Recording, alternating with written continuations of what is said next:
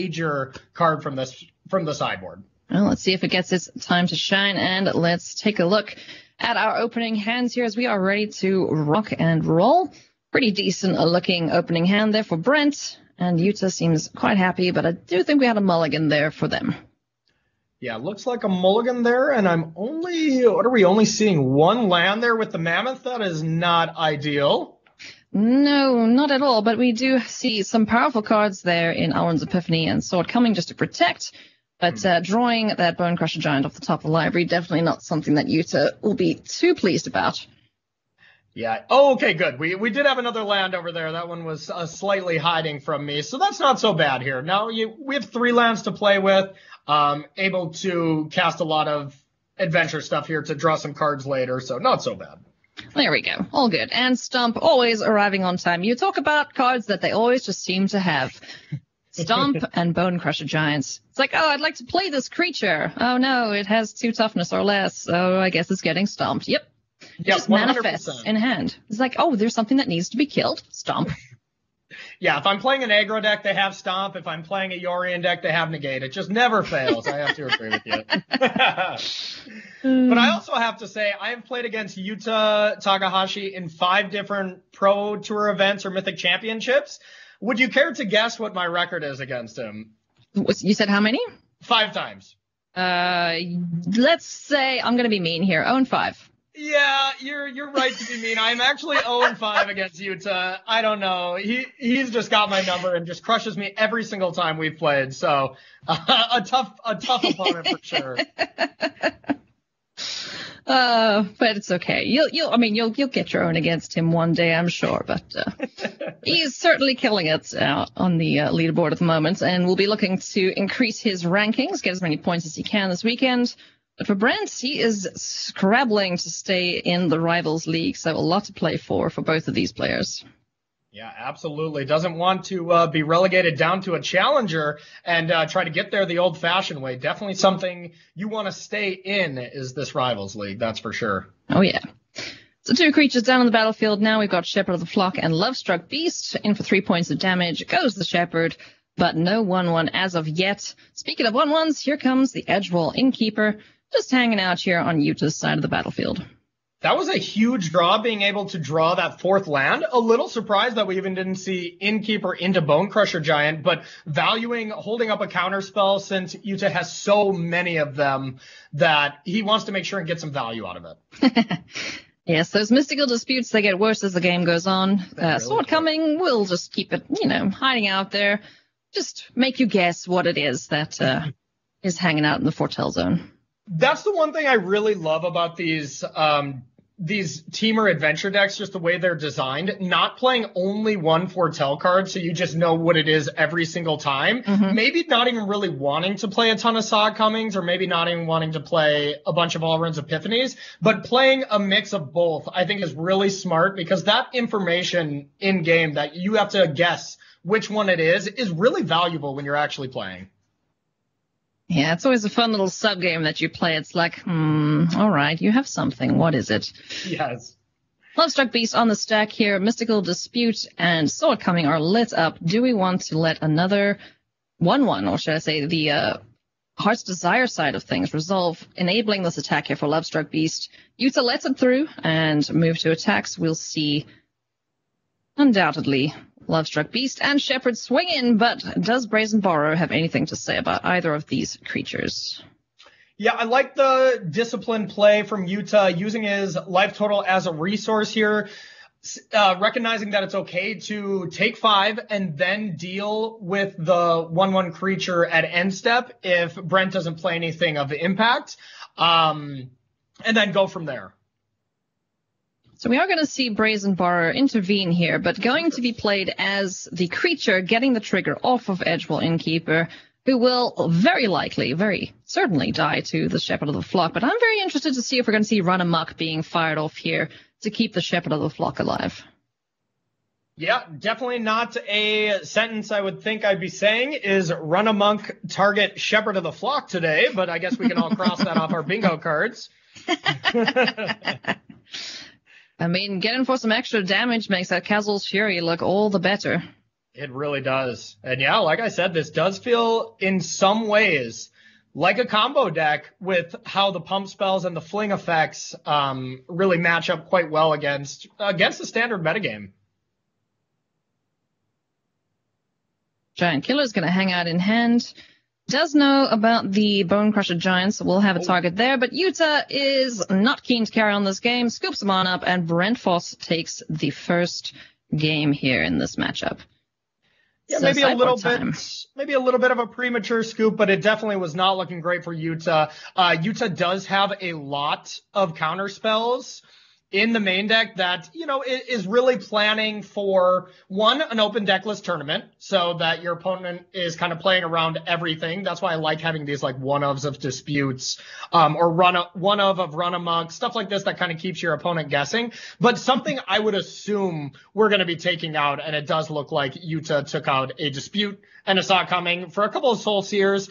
Soul Seer on rate, not the best removal spell. 3 mana to deal with a card is pretty expensive in standard, to be honest, but that's how few answers there are to Lovestruck Beast, and it is just a must-kill threat when it just takes over a game if it lasts for a little bit.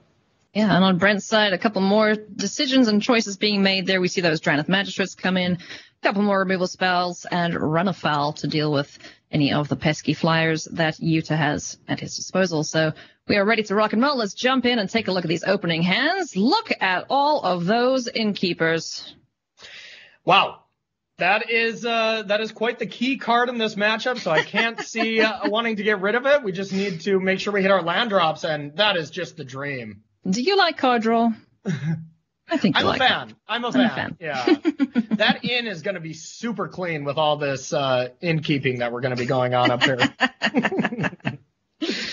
And I want to point out one thing that Brent did that I really do like is against a matchup that's going to have a lot of removal, you take out these Unleash Furies and these run amucks, because if you ever get 2 for 1 when you try to cast one of those spells and then they kill your creature, it's such a blowout that Brent is mitigating on that aspect a little bit. Yeah, that would certainly be a feels bad, man, if you set up these massive creatures, and then all of a sudden your opponent's just like, nope, it dies. Yeah.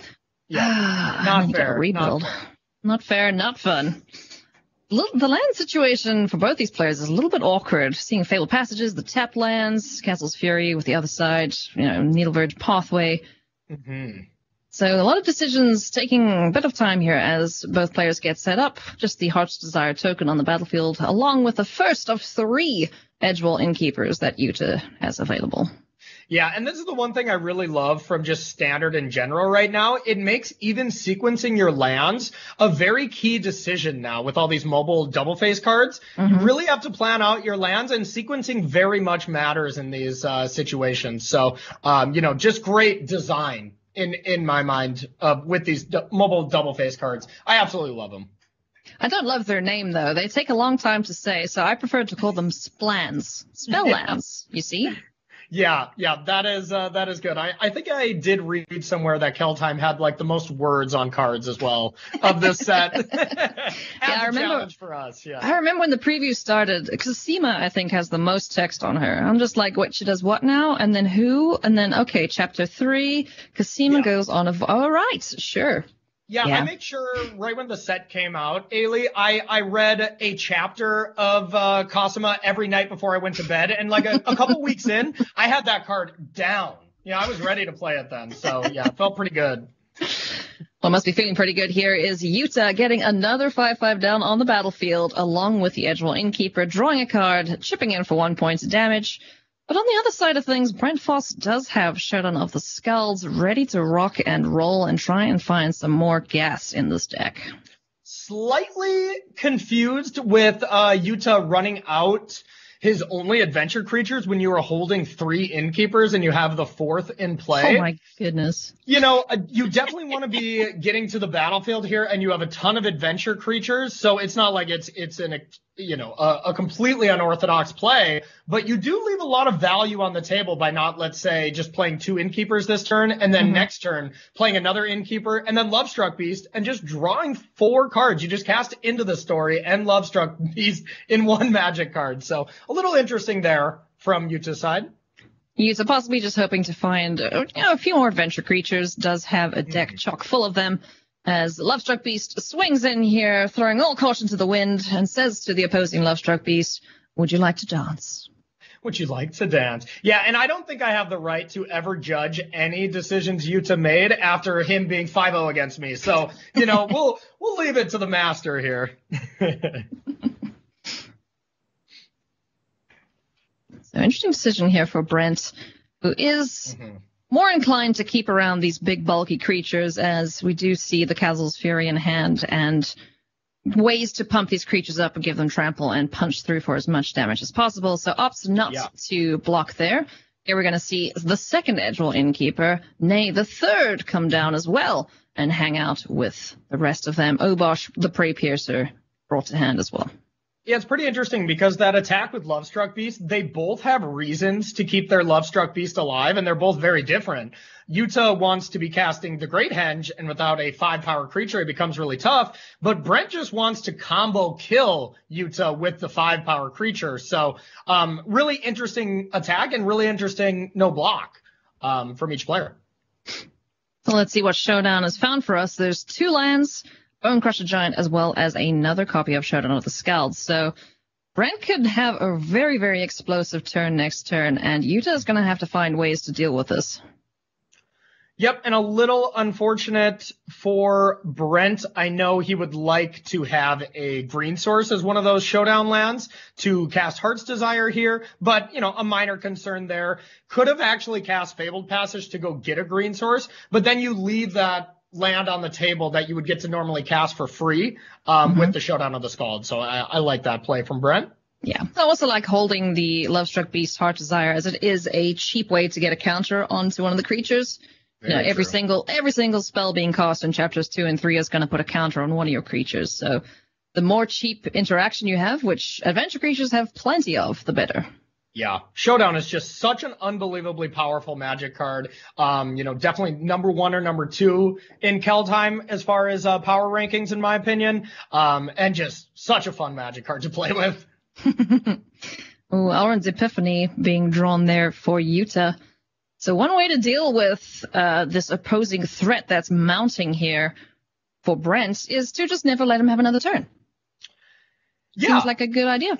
That is a good plan, but for now, Yuta is only playing Gruul, it looks like, unless those basics are some kind of altered art islands. I think those are islands. Oh, those are islands. Okay, gotcha. They look like mountains, but all right. Well, then he's got everything. Just needs to find another land. Exactly. Second Showdown being held there above the battlefield. We're going to rock and roll with that, and we're going to start putting counters on our stuff as we draw more cards. 2 Edgewall Innkeepers, a Lovestruck Beast, and a Sajiri Shelter. First things first, let's get some Bone Crushing going and get these 4 card-drawing creatures off this battlefield, Corey. Have you ever?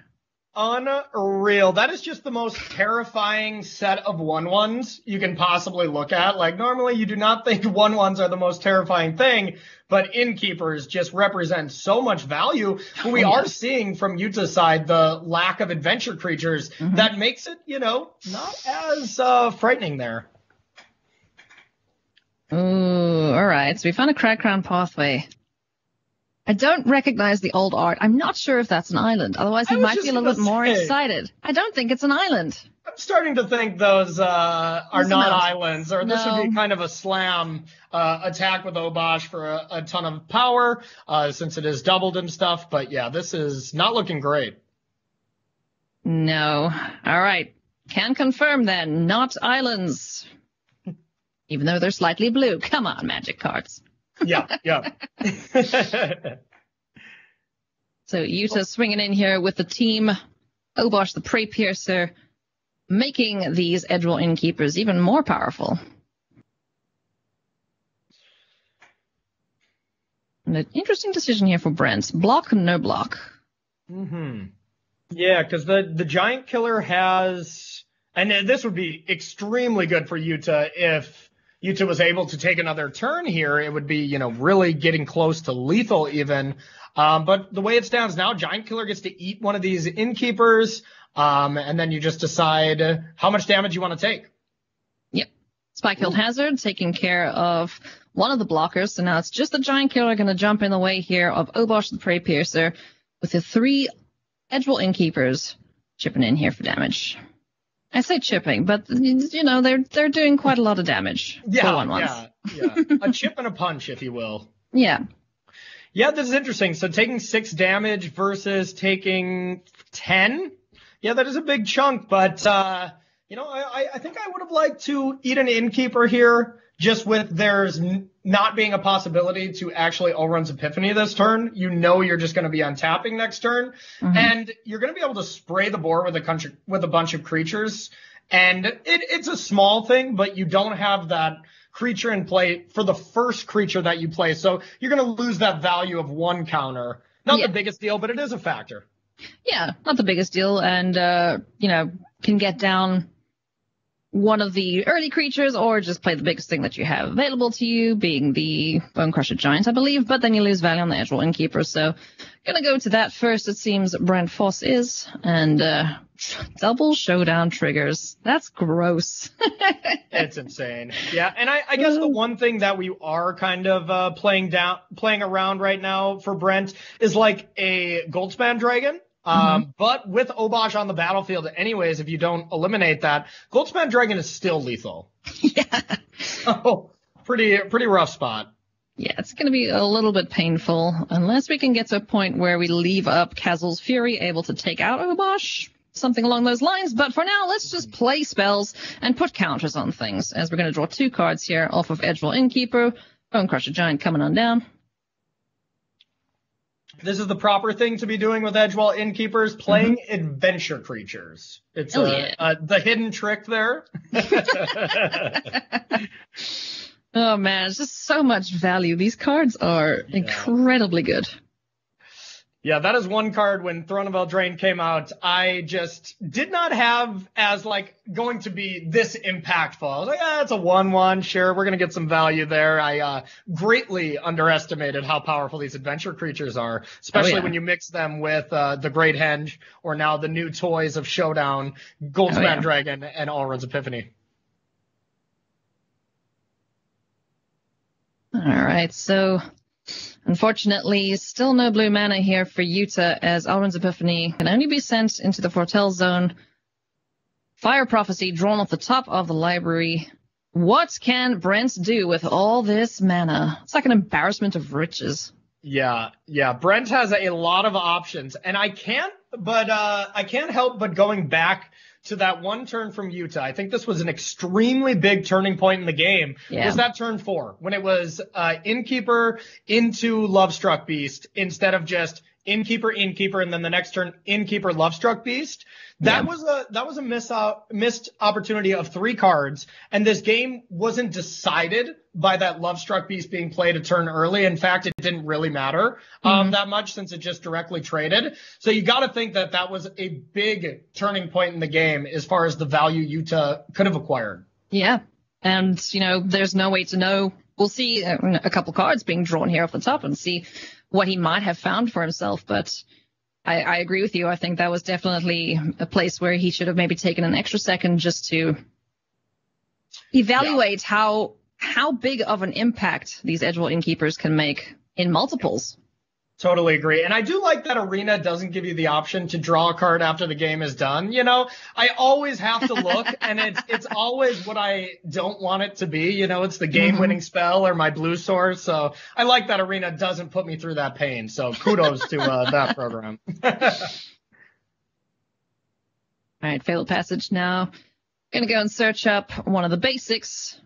One more forest available if he so chooses, but it looks like we're going to go for plains, perhaps.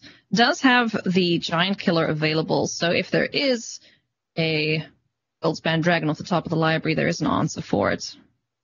Yeah, which that I think just has to be the main concern, because that's how you lose this game.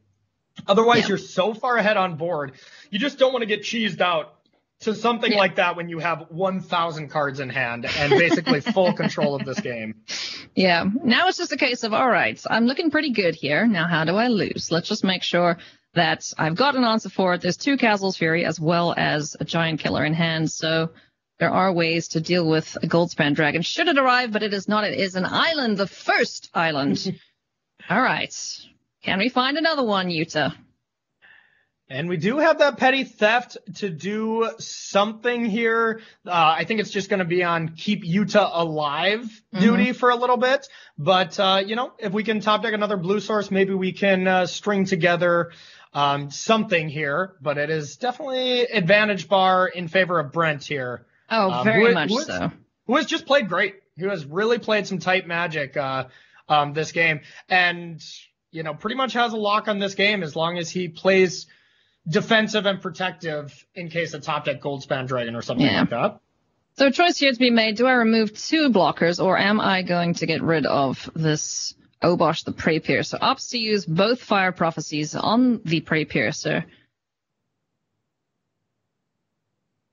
Fire Prophecy sending away a card, finds a Sajiri Shelter.